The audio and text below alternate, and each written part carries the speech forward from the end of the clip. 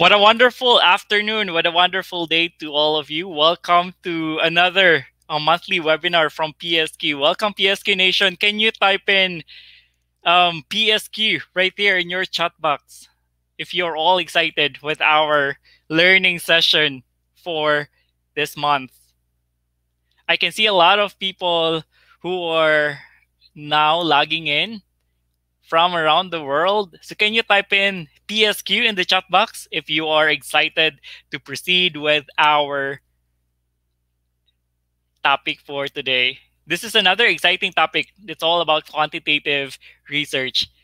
Wow, thank you so much for tuning in. We have Emmanuel, Inopia, Julian, Rose, Jose, Rian, Dasilia. Oh, thank you so much for tuning in, Ma'am Sandy. Ma'am Sandra May Daraman from from Land Bank, one of our trustees from PSQ. Thank you so much for tuning in. Can you also type in there the location where you're logging in? Okay, looks like everyone is all excited for today's session. Let me see some of the comments in here. Can you type in your location from where you are logging in right now? You can see a lot of good afternoons. That's an overwhelming chat that I can see right now. Marie Jorvelin Garcia, thank you for tuning in. Emmanuel Inopia from Cebu City. Wow. How about the others? From Antipolo, Angeles, Las Piñas City, from Manila. Thank you so much for tuning in. All right, so looks like everyone is now all good. I can see also from Makati. Hi, Dr. Ray. I'm in Cavite now from Mom Greg. Thank you for tuning in. And by the way, we are live in our Facebook page and in our YouTube channel. You may share your questions while our speaker delivers his talk. Okay, so I believe we are all excited for today's session. Let me present with you our speaker for today's webinar.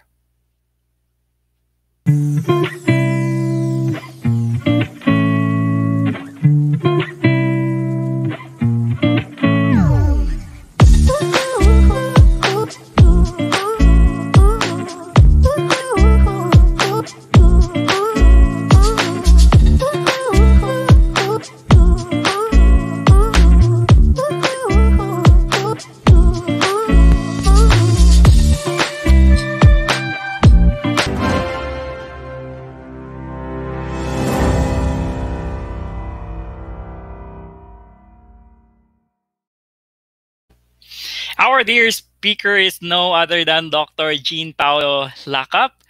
He is currently the Vice President for Research and Extension of the City College of Angeles in Angeles City, Philippines. He is a recipient of the 2018 Research Productivity Award bestowed by the Philippine Association of Researchers and Statistical Software Users, or PARSSU, because of his outstanding contributions in research publications in SCOPUS and Clarivate Analytics Index journals. He is also the 2016 Outstanding Business Educator in the field of entrepreneurship and the 2014 Young Achiever Award in Business Education, both awarded by the Philippine Council of Deans and Educators of Business, or PCDEB. So with his outstanding accomplishments in business education, he was conferred the highest recognition of Diplomate in Business Education, or DBE, by the Philippine Academy of Professionals in Business Education. He is also a Registered Marketing Professional, or RMP, and Accredited Marketing Educator, and recently awarded the title Registered Business Educator by the Junior Achievement Philippines and Chartered Association of Marketing and Business Professionals. So here we are, our speaker for today, Dr. Jean Paolo Lacap. Hello, good afternoon, everyone. Good afternoon, Hi, Dr. JP. Ray. Good afternoon. Hello. Good Afternoon. Thank you very much for the invitation. I am very much happy and privileged to be part of this webinar series. So let me share first my presentation. Yep. You can share your entire screen, Doc JP, Yeah, let me so see. that when you put it in presentation mode, it will be okay. Okay, let me know if you can see my PowerPoint presentation now. Yes, we can see it, Doc JP. Okay. So, good afternoon again. So, thank you very much, Philippine Society for Quality, for inviting me and deliver a quick talk on emerging trends in quantitative research. So, I am Jean Paolo Lacap, the current Vice President for Research and Extension of our humble institution, the City College of Angeles. For this afternoon session, I will be sharing with you some emerging trends in quantitative research. Most of the things that I will be sharing with you are the trends that I know that are applicable when it comes to quantitative research or social science or researches related to quantitative social science researches. Okay. And at the same time, all the things that I will be sharing with you are basically my experience in terms of quantitative research, and I will be focusing more on the use of these emerging trends in quantitative research in the context of social science. Okay, so most of the contents of my presentation are my published research papers, and at the same time, I will be dealing with extensive explanation of the emerging trends, like the use of second generation statistical tests when it comes to quantitative research. Okay. So let me start first my presentation with the different statistical tests. Of course, when we talk about quantitative research, okay, one of the things that we need to bear in mind is the use of statistical tests. Quantitative research relies heavily on data, particularly numerical data. And at the same time, most of the approaches that we utilize in quantitative research are all about statistical approaches. And when we talk about statistical tests, there are two generations now of statistical tests. The first one is what we call the first generation statistical tests. And when we talk about first generation statistical tests, these are the different tests that are commonly used in our quantitative research. And one of the things or one of the great things about first generation statistical tests, these are the statistical tests that we are quite familiar with, because mostly of these first generation statistical tests are the tests that were taught of us during our bachelor's degree or maybe in our senior high school. So for example, let's say in first generation statistical test, we have tests of significant differences. Like for example, let's say if your aim is basically to identify if there's a significant difference between one variable when we group them, for example, in two groups or maybe two or more groups. So for example, let's say you want to know whether there's a significant difference in the level of, let's say, satisfaction between male and female respondents, then we can come up with a research, a quantitative research that utilizes tests of significant difference. So every time we come up with tests of significant difference, we usually employ, let's say, t-tests or analysis of variance or simply ANOVA if we want to identify tests of difference between two or more groups. So t-test and ANOVA are basically parametric tests. And if you're going to review your statistics, when we say parametric tests, these are different statistical tests that follow normal distribution. Or in short, when we say parametric, the distribution of our data is normal. On the other hand, we also have what we call tests of significant differences, but this time they are focusing on the non-parametric equivalence, which means that we assume that our data is not normally distributed. So if our data is not normally distributed, then we make use of Mann-Whitney-U, Wilcoxon test, Kruskal-Wallis test, Jonquier-Terpstra, and median tests. These are examples of tests of significant difference that fall under non-parametric tests. Then we also have, under first generation statistical tests, we have what we call tests of association, such as chi-square. So for example, let's say you want to test something, but this time you want to measure the association between and among variables. then we can make use of the chi-square test. So chi-square test is also a first-generation statistical test.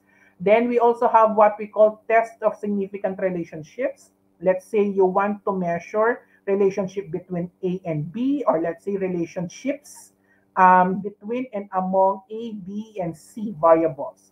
So usually we make use of different statistical tests, which may include, for example, Pearson R, which is the most commonly used statistical test for tests of significant difference, or say test of significant relationship rather, and it is a parametric test. And of course, the non-parametric equivalent of Pearson R, we have Spearman's Law, okay, and of course, other types of tests of significant relationships, such as, for example, bivariate correlation, canonical correlations, and so on and so forth. Okay, then of course, we also have what we call regression analysis and multivariate analysis tests. This include, for example, linear regression, logistic regression, and different multivariate techniques. Okay, and the last one, under first generation statistical test, we have factor analysis, which includes CFA, or confirmatory factor analysis, and EFA, which is exploratory factor analysis. So typically for factor analysis, there are two major phases or stages that we follow here. One is what we call exploratory factor analysis. If we want to come up with a new construct, for example, and which we want to identify what are the appropriate items that will measure this new construct. So we usually employ what we call EFA, exploratory factor analysis. And of course, if we want to confirm whether these items or these indicators really measure this new construct, we perform what we call confirmatory factor analysis. So all these tests that I have mentioned are basically first generation statistical tests. But today, we also have what we call second generation statistical tests. This may include path analysis, which is commonly known as your structural equation modeling. So structural equation modeling is an example of a second generation statistical test. Why it is called second generation statistical test? Simply because the second generation statistical test fundamentally addresses, okay, the limitations of this first generation statistical tests. We know for a fact that each of the first generation statistical tests, they have basic assumptions and they have limitations. And these limitations can now be addressed through the use of what we call second generation statistical tests, such as structural equation modeling. Okay. In structural equation modeling, there are two major divisions now of SEM. One is what we call the traditional SEM, which is the covariance based, or the CB-SEM, and the newer one, which is the partial least squares structural equation modeling. Okay, if you will be reading most of the published research papers now in the field of social science, in particular in the field of business, management, hospitality, tourism, human resource, and so on and so forth, most of the published research papers now are basically under structural equation modeling, or most of these papers utilize SEM, structural equation modeling techniques, either CB-SEM, covariance-based, and the recent one is what we call partial least squares structural equation modeling. Okay, and in my presentation, I will be dealing more on SEM, okay, particularly in PLS-SEM, because this is the emerging quantitative research technique now. Okay, if you will be reading literature on structural equation modeling, most of the recent developments now on structural equation modeling falls under PLS-SEM.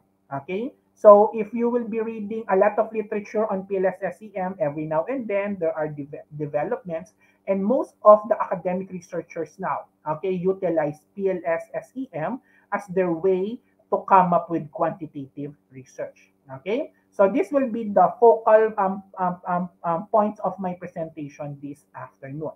Okay, so just to give you the idea of what's the difference between CB-SEM and PLS-SEM. Okay, of course, CB-SEM and PLS-SEM are both structural equation modeling techniques, but they are used differently. Okay, so there are different ways on how you can identify whether you will be using CB-SEM or PLS-SEM in your research. So for example, let's say if the goal of your study is basically to predict key target constructs or identify key driver constructs, then you can use PLS-SEM.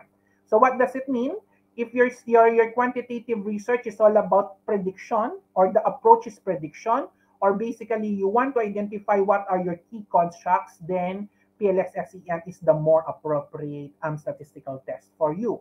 On the other hand, if your goal, for example, is basically to test a theory, or maybe you want to have a research that will confirm a particular theory, or maybe if you want to compare alternative theories, then CBSEM is more appropriate as a statistical technique for your quantitative research.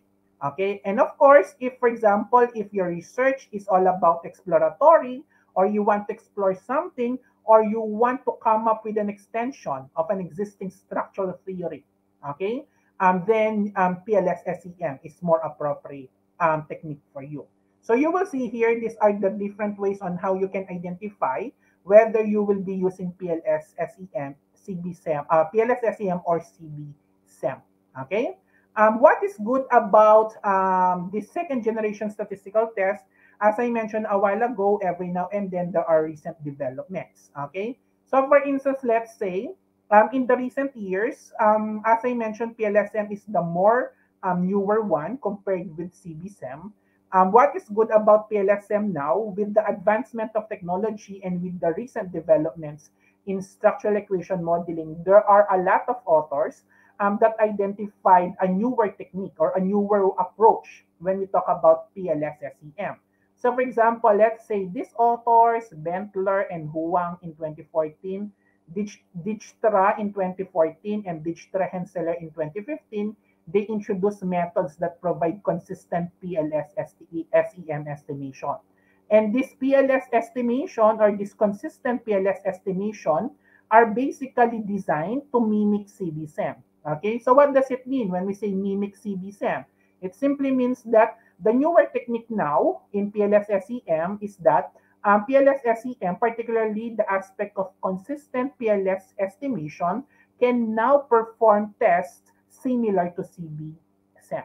So it means, if for example, let's say you have a paper that utilizes CBSEM today, you can also use PLSM as an alternative. Okay, so this is the recent developments now when we talk about structural equation modeling.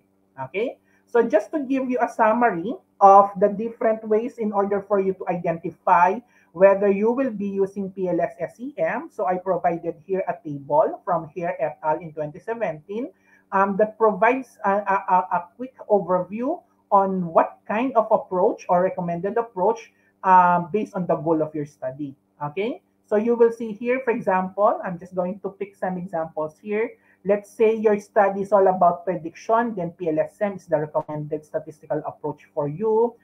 If your objective is exploratory, then PLSM. If your objective is explanation only, then CBSEM, and so on and so forth. And if you will be looking at this table, okay, so this table simply gives us the idea that there are a lot of possibilities when we talk about PLS-SEM. So you will see here, most of the different types of analysis mentioned here, we can use PLS-SEM. Okay, and this is now the recent developments when we talk about quantitative research.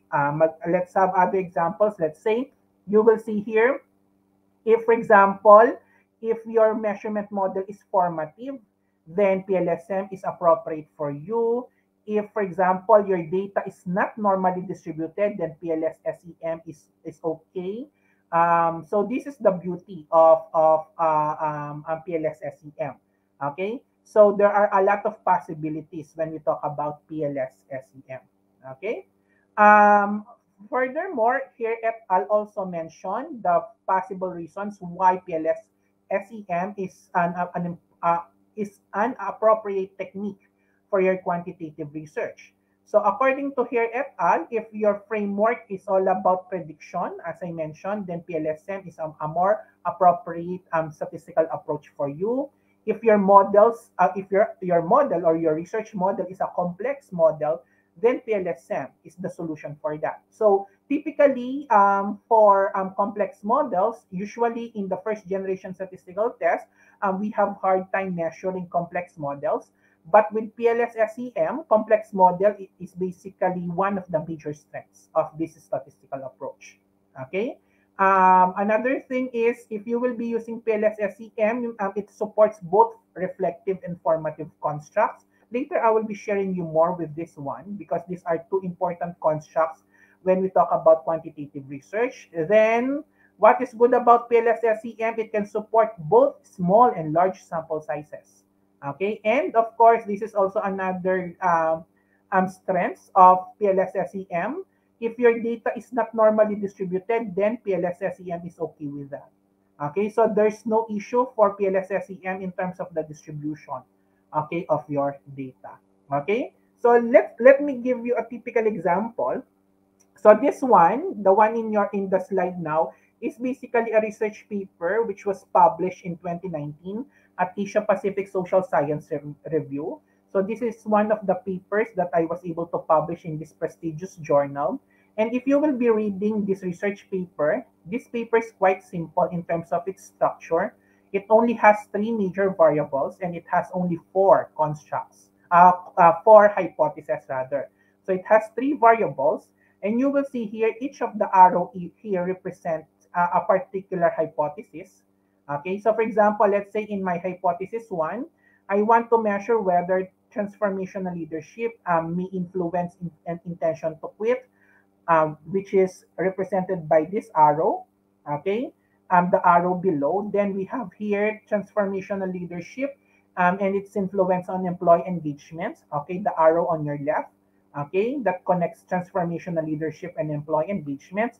And of course, hypothesis three is the influence of employee engagement on intention to quit. Okay, the one that connects your employee engagement and intention to quit.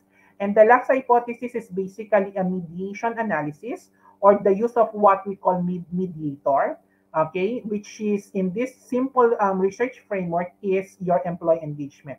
So employee engagement here was measured in terms of its indirect effect on the relationship between transformational leadership and intention to quit. Okay, so you will see here one of the strengths of PLS-SEM is it can also measure what we call some intervening effects. Of course, in reality, if you will be measuring, let's say, relationships, let's say A and B, the relationship between A and B, not all relationships are linear.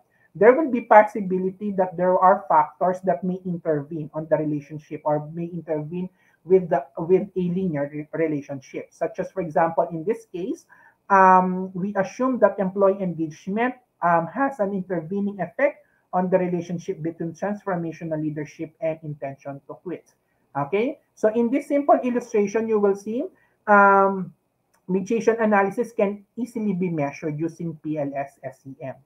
Okay, so you will see here this one is basically a very simple research model. Okay, but for example, if your studies like this, okay, this is also another paper which was published in 2018 with my co-authors, Dr. Mulyaningsi and Dr. Ramadani from Indonesia and Macedonia. So we came up with a study on the mediating effects of social entrepreneurial antecedents on the relationship between prior experience and social entrepreneurial intent, the case of Filipino and Indonesian university students. And if you will be reading the content of this research paper, okay, it has, okay, or this is the research framework actually. So it has six variables, and you will see these are the different hypotheses that we assumed in this paper and we tested. Okay, so we have a lot of hypotheses. And what we utilize here is still PLS-SEM. So what is my point here? What is good about the recent developments now or the emerging trends, particularly in the use of PLS-SEM, if your model is too complex, then that would not be a problem for PLS-SEM because PLS-SEM can quickly, okay, provide you solution with the complexity of your model. Okay, so this is now the emerging trends when we talk about quantitative research. Okay, Another thing that I want to share is two types of analysis. These are what we call mediation analysis and moderation analysis. Okay? If you will be reading again top tier journals or high ranked journals or high impact journals, most of the quantitative research now utilize either a mediation analysis or moderation analysis or both. Okay? So most of the researchers now employ these techniques because, as I mentioned, okay, mediation and moderation analysis can be easily understood using PLS SEM, and at the same time, we can easily process our data if we will be measuring mediation and moderation using PLS SEM. Just to differentiate the two, okay, so when we talk about mediation analysis, this is the use of what we call a mediator. Okay, and when we talk about mediator, it is basically a variable that causes mediation in the dependent and independent variable. Or in other words, it explains the relationship between the dependent variable and the independent variable. So what does it mean? So in this simple illustration, again, you will see we have a mediator here, which is employee engagement. Okay, so employee engagement acts as an intervening variable on the relationship between job satisfaction and effective commitment. Okay, so in this simple illustration, you will see employee engagement was used as a mediator or an intervening variable, or we also call it as an indirect variable because it can measure the indirect effect of it on the relationship between job satisfaction and effective commitment. Okay, so the whole process on the use of mediator is what we call a mediation analysis. As I mentioned, the beauty of mediation analysis is it explains the reality so well. So what does it mean? Because in the first generation statistical test, in most cases, we measure what we call the linear relationship between your dependent and independent variables. But with mediation analysis, we can also measure the other factors that may influence, okay, the relationship between your dependent and independent variable. And basically, that is the use of what we call a mediator. Okay, so that is mediation analysis, one of the techniques that you can apply if you will be using PLS SEM as your statistical approach. Okay. This is an example of a study, the one that I presented a while ago that utilized mediation analysis. Okay, so in this paper, I basically measured the mediating effect of employee engagement on the relationship between transformational leadership and intention to quit. Okay. The other one is what we call moderation analysis. Okay, so moderation analysis is quite different from mediation analysis because this time we are using a moderator, or what it is also called what we call an interaction variable. Okay, so when we say a moderator is basically a qualitative or a quantitative variable that affects the direction and the strength of the relationship between an independent and independent variable. So what does it mean? A moderator is basically an interaction variable that may influence the relative strength, okay, of the relationship between dependent and independent variable. So for example, let's say in this simple illustration, you will see sex here. So let's assume sex is measured using male and female. So the sex of our respondents, male and female, and we want to know whether sex has something to do or it can affect, okay, the strength of the relationship between job satisfaction and organizational commitment. Okay, so this type of analysis is what we call moderation analysis. It is the use of a moderator. Okay, so it measures the interaction effect of your moderator on the relationship between your dependent and independent variable. Okay, so there are two ways on how to see moderation analysis. Okay, so there are two ways on how we can measure moderation analysis. One is what we call simple moderation, and the other one is what we call multi-group analysis. So these two techniques are also available for PLS SEM. And these techniques are under moderation analysis, but they are measured differently. Okay, so to give you an example of a simple moderation, so let's have this simple diagram here. So let's assume, let's say, food safety. We have food safety knowledge here, and we also have food safety practice. Okay, and you will see here we have a moderator, which is food safety training. Okay, so in this example, you will see we have our dependent and independent variable, which are food safety knowledge and food safety practices. And we have a moderator here, which is food safety training. And let's assume that food safety training is measured using the number of training. So in this illustration, a number of food safety training is measured on the number of training that the respondent attended. Okay, maybe for example in the last 12 months, for example. And here we also measure food safety knowledge and food safety practices as scale variables. Okay, so when I say scale variables, let's say using a Likert scale, okay, let's say 5-point Likert scale where 5 means strongly agree and 1 means strongly disagree.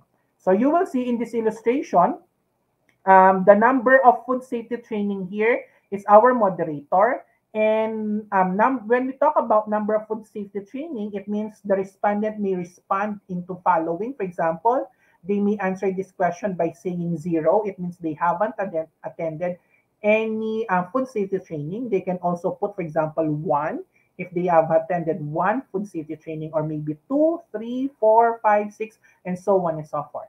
So that type of variable is what we call a continuous variable. So if your moderator is a continuous variable, such as in this case, food safety training, then we will be using simple moderation. Okay, so food safety training here is a moderator that may affect the strength of relationship between food safety knowledge and food safety training.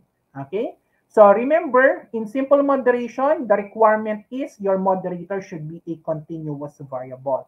On the other hand, if, for example, your moderator is a categorical variable, such as, for example, sex. Okay, like the respondents will respond whether they are male or female. Then you will see here our moderator here, sex, is basically a categorical variable. And of course, since we assume that we have same dependent and independent variable, we have food safety knowledge and food safety training, which were both measured using scale, such as Likert scale. So if your moderator, okay, is a categorical variable, then the appropriate moderation analysis technique for you is basically MGA, or multi-group analysis. So you will see here, simple moderation and multi-group analysis are examples of ways on how we can measure the moderating effects of our moderator. Okay, so in general, we call this approach or this type of analysis as moderation analysis. Okay, so just to give you an example of a study that we did actually this year. So this is a study on food safety knowledge, attitude, and practices and training of fast food restaurant food handlers, a moderation analysis. So this paper was published in British Food Journal, one of the leading journals in food and food-related studies. Okay, so we were able to publish this one this year, last March 2021. And if you will be reading this paper, okay, it utilized simple moderation. So you will see here there are 3 major variables here: food safety knowledge, food safety practices, and attitude towards food safety. Okay, and in this case, we measured the moderating effect of food safety training, which was measured using the number of food safety training attended by the respondents. Okay, so here we measured whether food safety training may affect the relationships, okay, of each of the arrows represented in this research framework. Okay, so this study utilized simple moderation. Okay, I also did a research in 2019 using multi-group analysis where my moderator is a categorical variable. So the study that I did in 2019 was entitled Interrelationships of Social Media Use, Brand Equity, and Revisit Intention, the case of Angeles City and City of San Fernando. This paper or this research was funded by the Department of Tourism. So in 2019, I was able to receive a research grant from the Department of Tourism. So they funded this whole paper. And in this paper, basically, I utilize PLS-SEM. And further, with my analysis, what I did is basically I use multi-group analysis. Okay? So here, basically, I simply came up with a study measuring if there are significant differences in the responses of those tourists that went to Angeles City versus those tourists who went to City of San Fernando. Okay? So that is basically the study. And if you will be reading this paper, this is the research framework that I proposed for this study. And as I mentioned, I use a multi-group analysis or MGA just to differentiate the interrelationships of the variables under study between the tourists from Angeles City and City of San Fernando. Okay? So this is an example of a study that utilized PLS-SEM as statistical approach and multi-group analysis, okay, as the type of analysis used for this research paper. Okay. Another thing that is quite important with the recent developments now in quantitative research is basically the treatments of our constructs. Okay, so how do we treat our constructs? Typically, we have what we call the first order construct. Okay, so first order construct is also called LOC or the lower order construct. This is a type of construct that is considered a unidimensional. Okay, whereas when we say second order construct or also called higher order construct, these are constructs that are multi-dimensional in nature. Okay, so what does it mean? Let me give you an example. So let's look at this simple research framework. This research framework is a framework of my MBA students.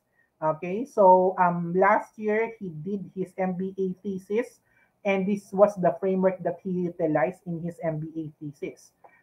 Basically, in his academic thesis, he wants to measure the impact of public service motivation and organizational citizenship behavior on organizational performance of a government agency in Central Luzon. Okay, so this paper talks about public service motivation, organizational citizenship behavior, and organizational performance. So these are the three major constructs or variables of the study. And if you're going to look at this simple illustration or this simple model, okay, under public service motivation, there are 4 dimensions. It means public service motivation is measured using 4 dimensions according to the literature. And these 4 dimensions include attraction to policy making, commitment to public interest, compassion, and self-sacrifice. Okay. On the other hand, you will see in the one in the middle, organizational citizenship behavior. OCB or organizational citizenship behavior was measured unidimensionally. It means it has no dimensions. So you will see here organizational citizenship behavior, since it is unidimensional, then it is considered what we call a first order or a lower order construct. Okay. Moreover, organizational performance was also measured here, but organizational performance was measured in 3 dimensions. This include efficiency, effectiveness, and fairness. Okay. So you will see here these 3 variables or these 3 dimensions rather falls under organizational performance, and they were measured as a multidimensional construct. Okay, so in this example, you will see public service motivation and organizational performance, since they have dimensions. Okay, these 2 variables, PSM and OP, are considered second order construct or higher order construct. On the other hand, organizational commitment or organizational citizenship behavior rather is a variable that is considered LOC or first order construct. Why is that so? Because it has no dimension. It is unidimensional. Now, why do I need to emphasize this one? Okay, in doing a quantitative research, it is a must for us to identify how we will be treating our constructs. Are we going to treat them as first order construct, or are we going to treat them as a second order construct? What is the importance of this? In quantitative research, particularly in the use of PLS-SEM, the identification or the classification of constructs are measured differently. Okay? So if you will be measuring first order construct, the measurement model is different. If you will be measuring second order construct, the measurement is also different. So from the onset, as a researcher, we need to identify properly whether our construct will be measured as first order or as a second order construct. Now, how will you know if you will be using first order or second order construct? Then you need to read now the literature. This is the beauty of what we call literature review. You need to read and analyze past literature or past studies in order for you to properly distinguish whether a construct will be used as a first order construct or as a second order construct. Okay? So this is an example of the utilization or classification of construct, whether they are first order or second order construct. Okay? I also have another example, but this time I will be tweaking the previous research framework. This time I will be using this simple framework. Okay, so this framework is almost the same as the one that I discussed a while ago, but you will see here, public service motivation is still a multidimensional because it has still four dimensions here. But you will see organizational performance now having three dimensions: efficiency, effectiveness, and fairness. Okay, these variables now, or these dimensions, were treated as first order or unidimensional construct. Okay, so you will see here in our previous illustration, we only have one variable pointing from PSM going to organizational performance. But this time, in the second model, there are three arrows that points to efficiency, effectiveness, fairness from public service motivation. So in this case, you will see efficiency, effectiveness, and fairness are treated now as lower order construct together with OCB, organizational citizenship behavior, and public service motivation is still a higher order or a first order construct. Okay, so you will see here same concepts, almost the same concepts, but since they were treated differently, okay, so you will see the classification of all constructs also change. Okay, so as I mentioned, if you will be doing a research, it is a must for you to, from the onset, that you already know whether your construct will be measured as first order or a second order construct. Okay, these are just examples of study that I did using first order construct or lower order construct. So this paper was written by me, of course, and of course my co-author, Dr. Tungkab, and this was also published at Asia Pacific Social Science Review. So it has something to do with brand management, the influence of brand experience and brand loyalty among mobile phone users in Pampanga, Philippines, a mediation analysis. And if you will be reading this paper, all the variables or the constructs that we use here are all first order construct. They are unidimensional. Okay. I also have another paper wherein I use second order construct. Okay, so in this paper, the title of the paper is Effects of Experiential Quality on Experiential Loyalty, Evidence from Starbucks Coffee Chains in Pampanga, Philippines, which is co-written by my good friend, Dr. Sikat of University of the Assumption here in Pampanga. So we did a study. Actually, this paper was already accepted for publication for June 2022 issue of Asia Pacific Social Science Review. Okay, and if you will be reading the entire paper, we utilize here second order construct or higher order construct for the variable experiential quality. Okay, so if you will be looking or analyzing this framework of the study, experiential quality was measured using 1, 2, 3, 4 dimensions. So these 4 dimensions include interaction quality, physical environment quality, outcome quality, and affective quality. So experiential quality in this study is an example of a multidimensional. So experiential quality is considered a second order or a higher order construct. Okay. Another thing that I want to emphasize also with the recent developments of quantitative research is how you're going to measure your construct. Are you going to measure your construct reflectively, or are you going to measure your construct formatively? Okay? So what is the difference between reflective and formative construct? Okay, just to give you an example, okay? For example, let's say we have a variable here, satisfaction, okay? So you will see here, I have two examples just to differentiate to all of you the difference between reflective and formative construct. So the first example here is satisfaction, wherein satisfaction as a construct was utilized reflective items. So it means satisfaction in this example is a reflective construct. Now, what is a reflective construct? A reflective construct is characterized by highly correlated items. Okay, so what do I mean when I say highly correlated items? In this example, I have variable satisfaction, which is a reflective construct, and let's assume it has three indicators or three items. Okay, so let's try to analyze. How will you know if it is a reflective construct? Let's try to read the first item. So the first item is, I feel well in this hotel. Okay, so the first item talks about the feeling that you have experienced from the hotel. Okay, so let's assume satisfaction is here is a measure of satisfaction in a hotel. The second is, I'm always happy to stay in this hotel. So the happiness that you gain from staying in the hotel. And the third one is, I recommend this hotel to others. Okay, so let's assume we will be answering this one. We are the respondents. And we will be answering this one using a 5-point Likert scale, where 5 means strongly agree and 1 means strongly disagree.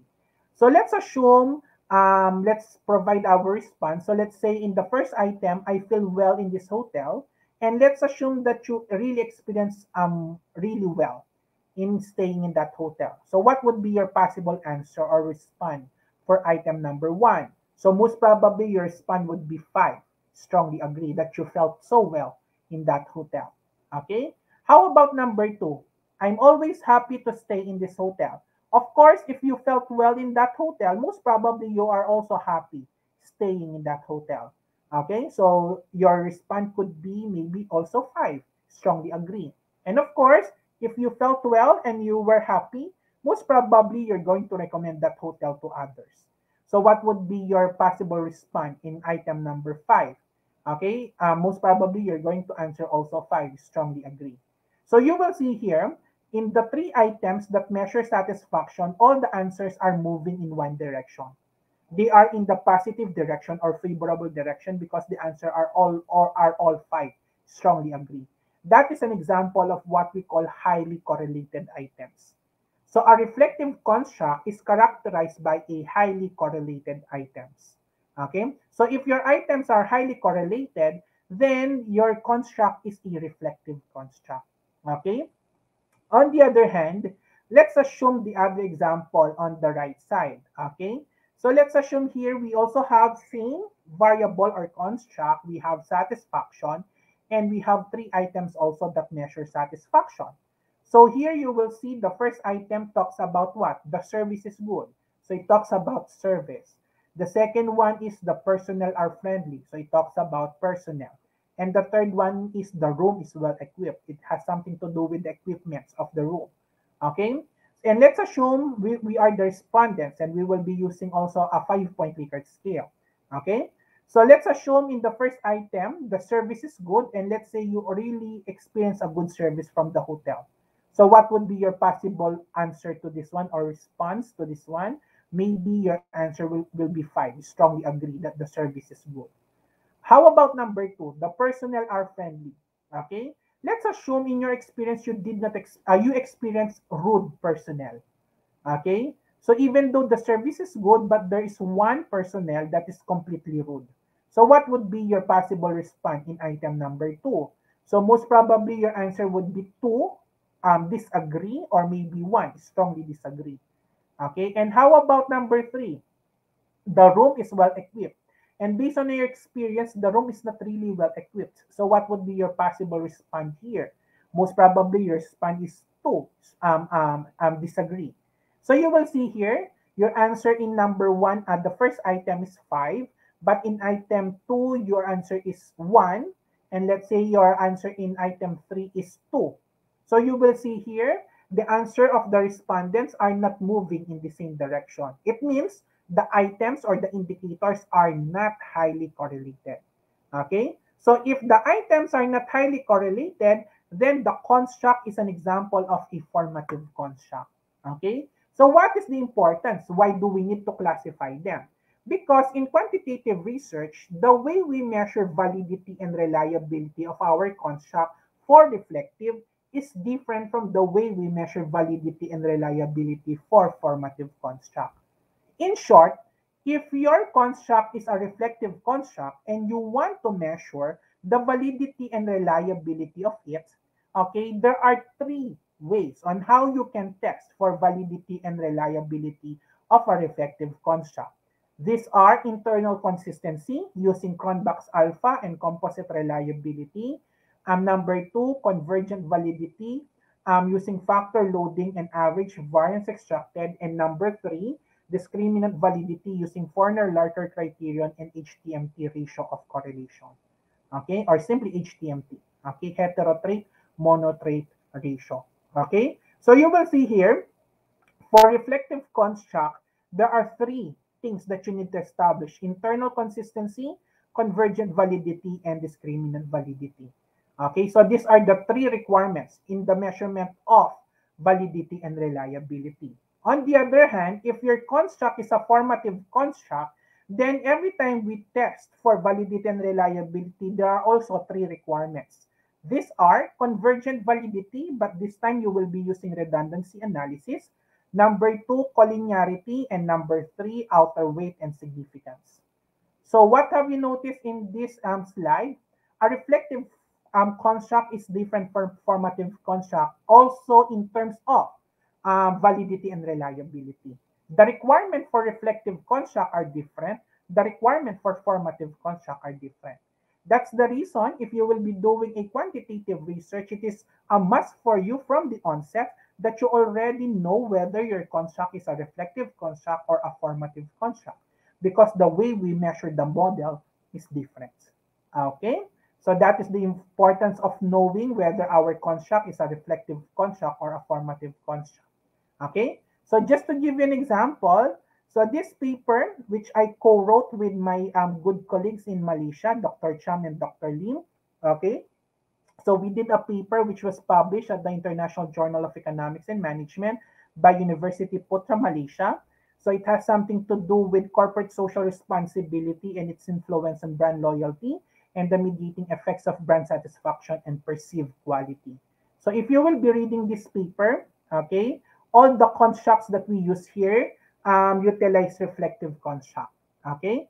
And you will see here, if you will be reading the entire paper, validity and reliability were measured. This one is for internal consistency or reliability test, composite reliability and Cronbach's alpha. Then we also have indicator loading and average variance extracted, which is measurement for convergent validity. And we also measure discriminant validity using Forner-Larter, and we also use discriminant validity using HTMT ratio. Okay? So you will see here the measurement of validity and reliability is quite different. Okay? For reflective construct. Okay? There's also another study wherein we utilize formative construct this time.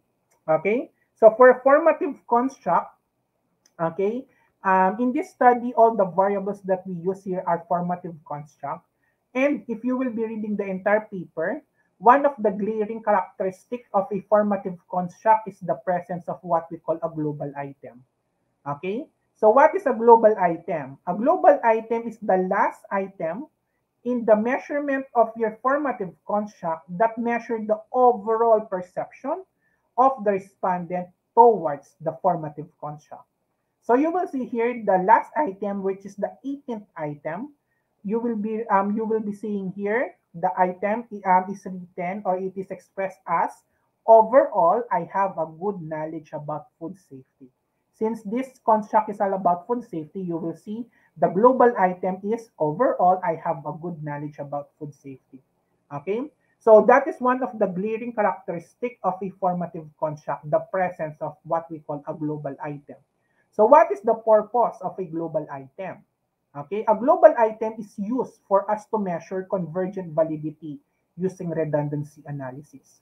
So you will see here, this is the actual result of this paper, and this is the actual result of the redundancy analysis, which is a requirement for the measurement model of a formative construct. Okay? And if you will further read this paper, we also measured collinearity here, which is one of the requirements for formative, and also the outer weight and the corresponding significance. Okay? So you will see here, if you will be comparing the first paper that I presented, wherein the variables or the constructs are reflective, and with this paper, wherein the constructs are formative, the level of measurement are quite different. So it is very important for us that from the onset, we already know whether our construct is formative or reflective. Okay? And I think this will be my last slide because I only have 1 hour on the estimating our sample size.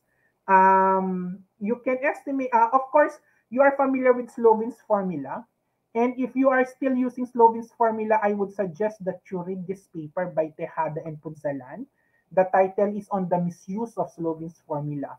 Okay, in this paper, they explain the reason why Slovin's formula is used or it is misused, mostly misused by researchers.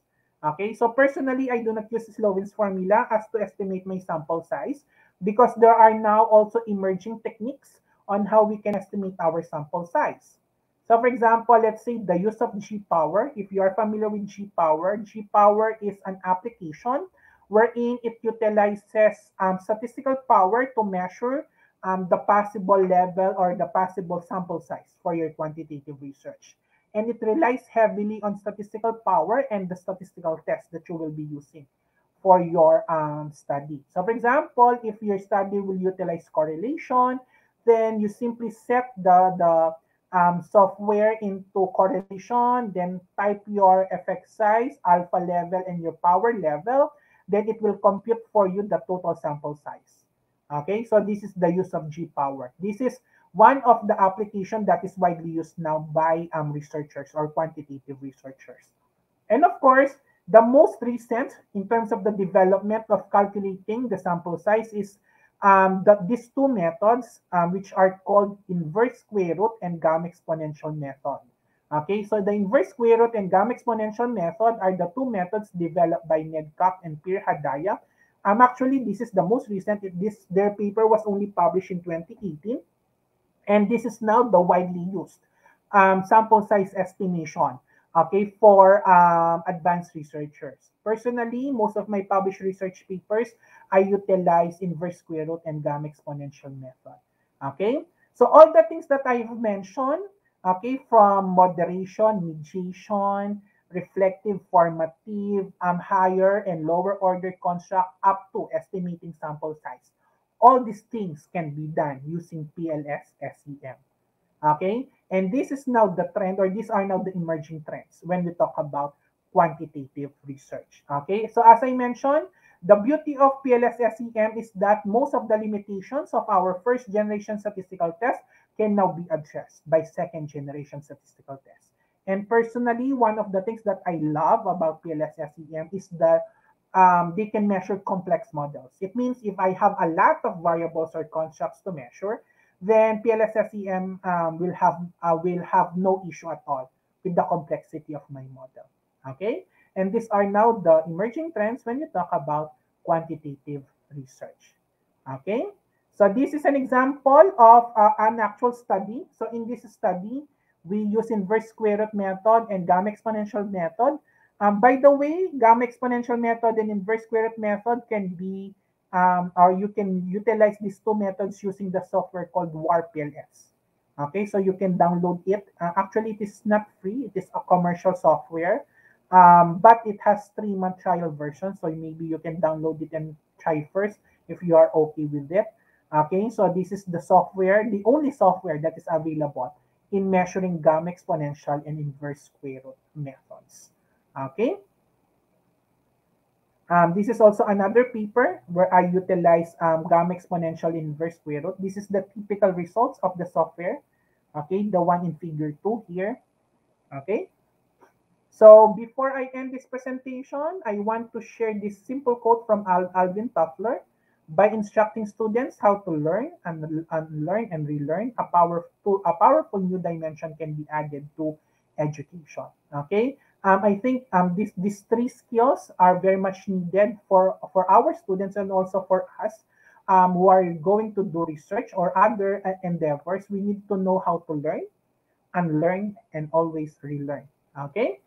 So thank you very much. I hope I was able to share with you even a little of my knowledge when we talk about emerging developments in the field of quantitative research, particularly in PLS SEM. Again, thank you very much and good afternoon. Wow, that's very insightful. Thank you. Thank you so much for that, Doc JP. So for our viewers, our participants for today, you can type in your questions right there in the chat box. Your questions or your insights regarding the presentations. I can see in here some of the comments. Doc JP, they mentioned very comprehensive presentation, great presentation. I can also see in here, so they're thanking you. Thank you so much, Dr. JP, from Chris Marie. From Rochelle, yes, Dr. Lacap, I learned so much today. That's amazing.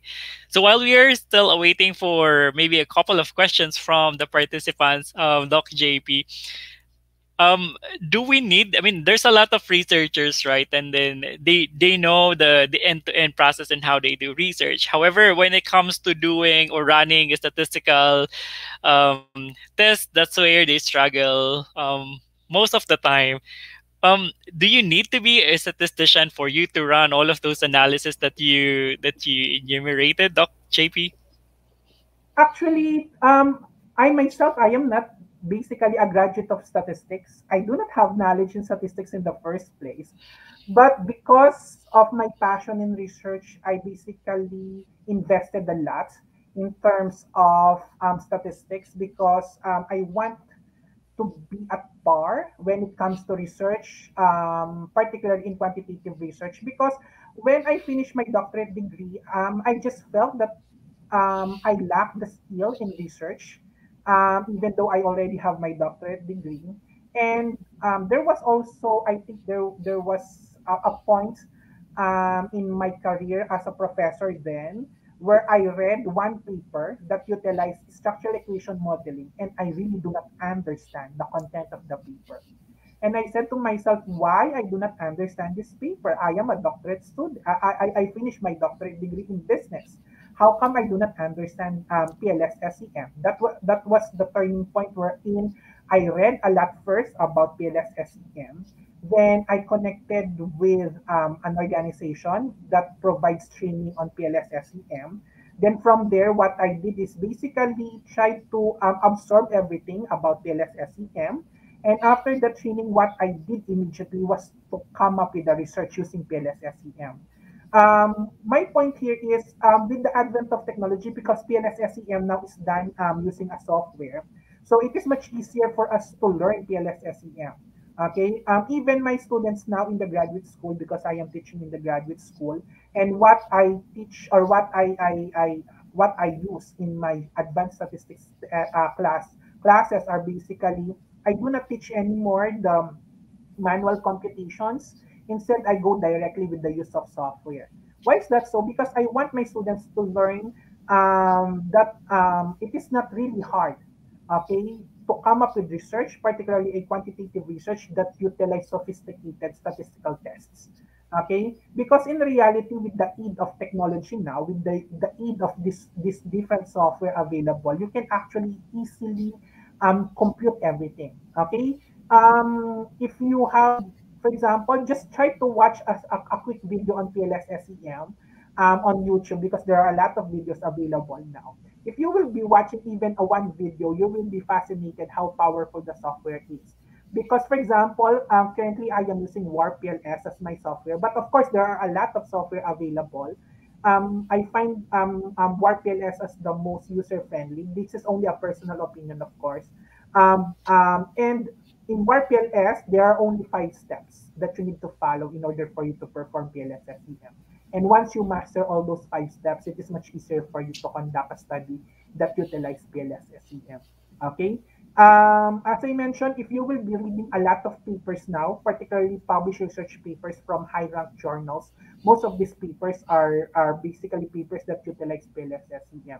And you don't really need statistician as long as you are eager to learn and you have the passion to learn PLS-SEM. It is much easier for you to use PLS-SEM with your research endeavors. All right. Thank you so much for that, Doc JP. It's really more about your curiosity and your passion on research. I would agree with you, Doc JP. There's a question in here from Richelle. Dr. Lacap, I attended some panel defense and the panel discouraged the use of 5-point Likert scale to avoid biases. Is it true? Actually, it depends. Again, my answer on that is it depends on the goal of the study. So, for example, if your study is more descriptive, for example, you simply want to describe the responses of your respondents. For example, let's say you are going to conduct a study. This is just an example: satisfaction or job satisfaction of employees, and your study is completely descriptive. Then it is okay for you to remove the middle answer. Okay, in order for you to come up with a descriptive statistics that are leaning towards either positive or negative. Okay, but if your study, for example, is inferential, like for example, you're going to make use of hypothesis testing, and your study has less emphasis on descriptives, rather it is inferential, then a 5-point Likert scale or even a 7-point Likert scale will be okay. Because in hypothesis testing, you are basically testing your hypothesis based, of course, using the different statistical tools available. Then in that case, the middle answer will be less of a factor. Okay, so it always depends on what is your goal of your study. If, for example, your goal is purely descriptive, then it is okay to remove the middle answer in order for you to have the idea whether the respondents the responses of the respondents are moving towards positive or moving towards negative. Okay, so that is my answer to the question. Thank you for that, Doc JP. There's another question in here from Philip Joseph. Why in choosing your drivers did not use PCA? I believe it's much powerful to fuse it with PLS. In food safety PCA, training, yeah, yeah, in food yeah, safety big training, Denver. for Mhm. example, we can eliminate assumption the contribution of using trainings provided by different entities, for example. Okay, let me answer first the use of PCA. PCA is also part of what they call this factor analysis technique. PCA can also be utilized, but of course there are a lot of assumptions about PCA compared with other types of factor analysis tests. It depends also with the type of analysis because, as I mentioned, factor analysis still falls under first generation statistical tests.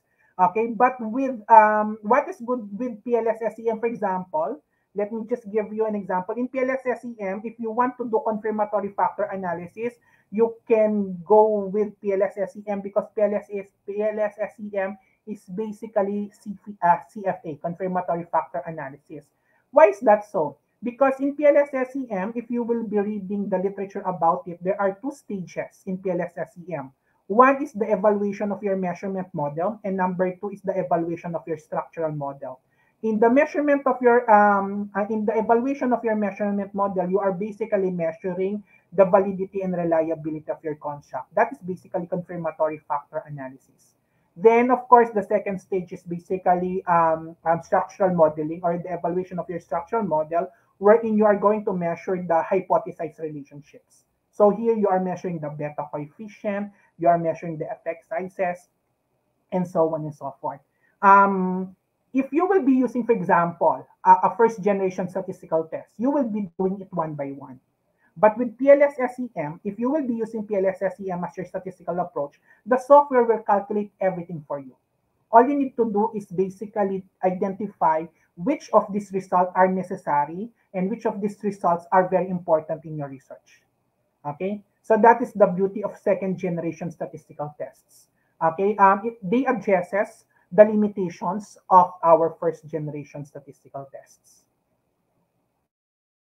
All right, thank you so much for that, Doc JP. As much as we would want to answer all of the questions, but we can only um, maybe entertain just one last question, Doc JP. The last question is coming from Leia.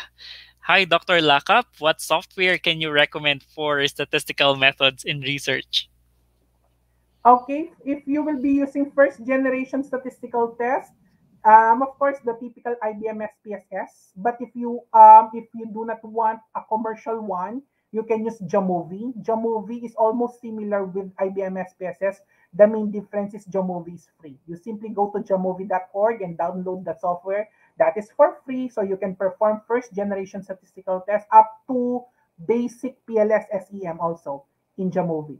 But if, for example, you want to make use of second generation statistical tests like the PLS-SEM, you can have or you can use WAR-PLS. And it's the major competitor of WAR-PLS is Smart PLS. You can also use that. So those two softwares are now the commonly used softwares in PLS-SEM.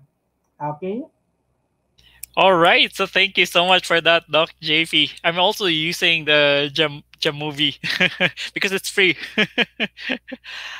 All right, so let me present to you, Doc JP, the certificate. Let me present this now. The certificate of appreciation. Let me read the citation right here. Doc JP, the certificate is awarded to Dr. Jean Paolo G. Lacap for imparting valuable insights and inspiration to the participants during the webinar Emerging Trends in Quantitative Research in August 2020-21, signed by yours truly. So thank you so much, Doc JP. By the way, for all of our participants for today, we will be issuing you certificates, but you have to answer our evaluation survey in here. We can also send some of your feedback to Doc JP, so you can scan the QR code that we are flashing right now on the screen.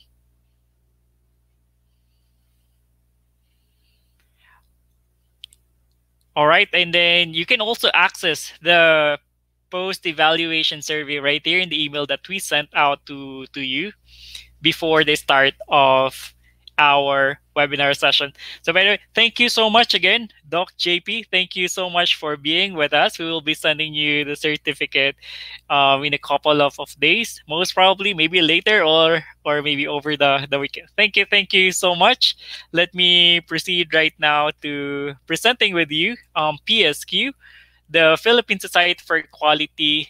Who we are, it's established in 1969. Our current vision is PSQ will be the leading network that inspires and shapes quality and organizational excellence leaders. And our mission is we are a network of agile, innovative, and trusted partner of choice who create value and drive advancement in quality and organizational excellence. Over the course of X number of decades, more than 5 decades, we were able to bring you the international popular quality gurus from around the globe. We also partnered with various organizations, local and international organizations. And we also have in here the national awards from PSQ. We have individual awards, the Duran Medal, Quality Manager of the Year Award. We also have organizational awards like the Philippine Benchmarking Award, Philippine Best Practice Award, PSQ Team Innovation, and PSQ Team Excellence Awards. We are also the partner of the DTI Competitiveness Bureau from the administration of the Philippine Quality Award for the private sector. I also want to invite you to the 32nd National Quality Forum with the theme Emerging Stronger Than Ever, Shaping the Future of Quality. So that's on October 15th. So please be there. And in the history of PSQ, of holding National Quality Forum, this is so far the cheapest in terms of the investment fee for the participants. So please take advantage of this rare opportunity, this National Quality Forum. And we still are open for the sponsorship opportunities, and you can get in touch with our secretariat. And this is related to our topic for today. We are open. This is a call for paper or 4 papers for our first PSQ Research Conference on Quality. That's what we call RESCON, with the theme Keeping Ahead of the Curve Towards a Resilient Future. That's on that's on December 2 to 3, 2021. So please get in touch with our secretariat and please send your papers. And we are also calling for articles for the official publication of the Philippine Society for Quality. That's the PSQ Nation. So you just have to get in touch with our secretariat, and we are extending the submission of your articles up to the second week of October. So be a PSQ member. So please join us. Just get in touch with secretariat at psq.org.ph, or you can go to our Facebook page and you can message us from there. And we are in the social media space, from Facebook, LinkedIn, YouTube, Instagram, and you can also message us via the secretariat at psq.org.ph. So that's it for this month webinar. Thank you so much for being with us, and you stay safe.